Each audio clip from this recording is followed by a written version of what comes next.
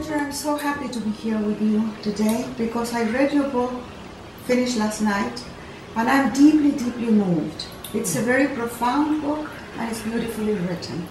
And for me, it comes at a very important time in my life when, after turning 70, things just drop out of my life. And there has been a lot of change, and in a way, the book puts into words what I have been feeling for a long time. The title of the book says it all, Drop the Struggle. However, I was brought up to believe that without struggle you don't get anywhere. How can you drop the struggle without dropping the effort? Well, Isabel, first of all, thank you so much for that response. I really value that, and I'm really glad, most of all actually, that in some way it's given voice to what you yourself have been feeling. So thank you, because that's what matters to me in doing a book, writing a book like this, that people recognize their own life in some way, because these struggles, are struggles that we all share in one form or another.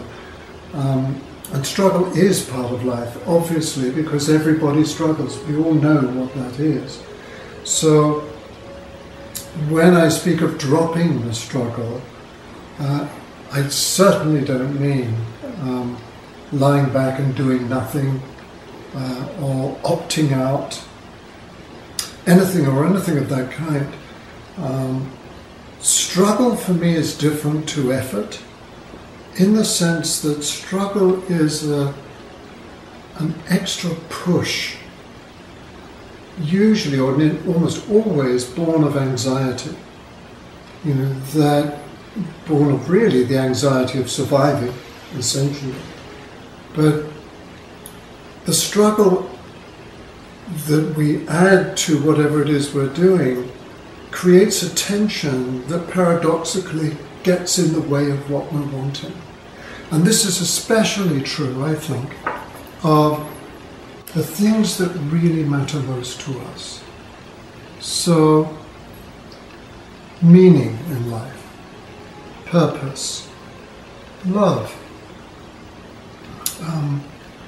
For example, these are questions, or these are themes in our life that I feel struggle works against.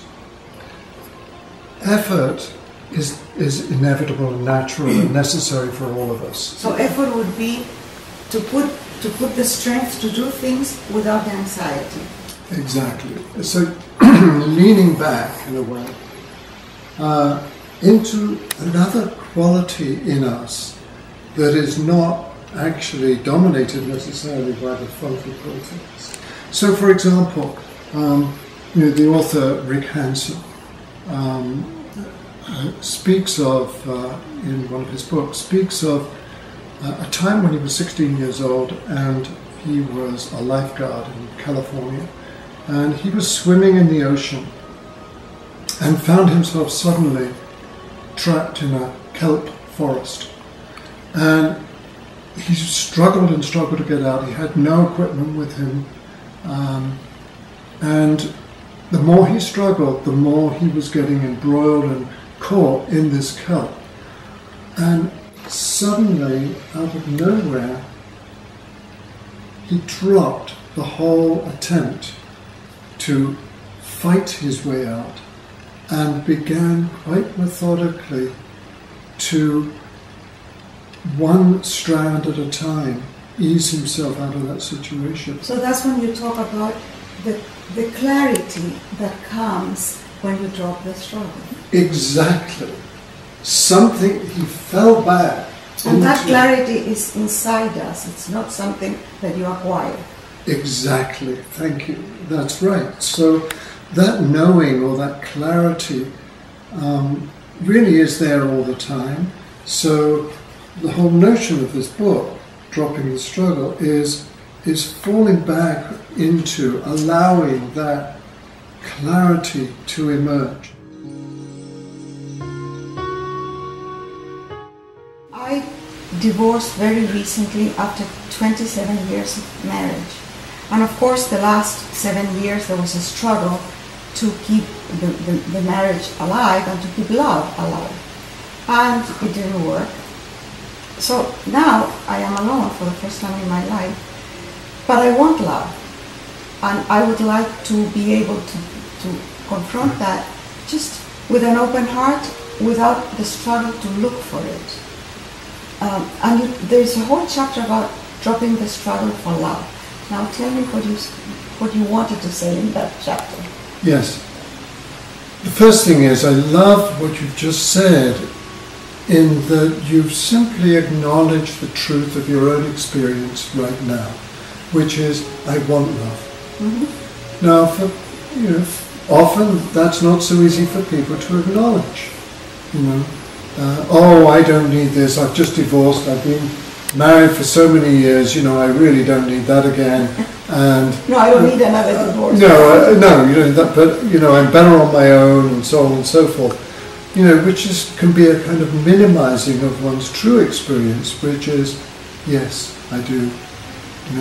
I want love. I want to be open to another in this lifetime.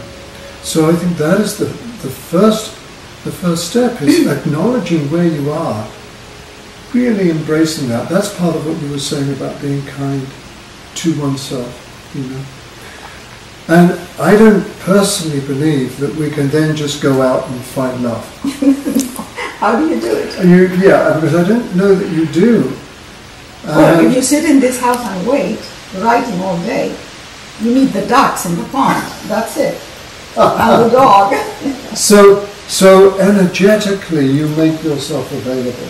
In other words, you are available. That sort of availability is you carry with you. Now, you don't sit here all day with the ducks. You actually meet a lot of people. And whoever you meet, man or woman, is just having that availability without pushing anything and trying to do something. And life responds. I really do believe that life responds.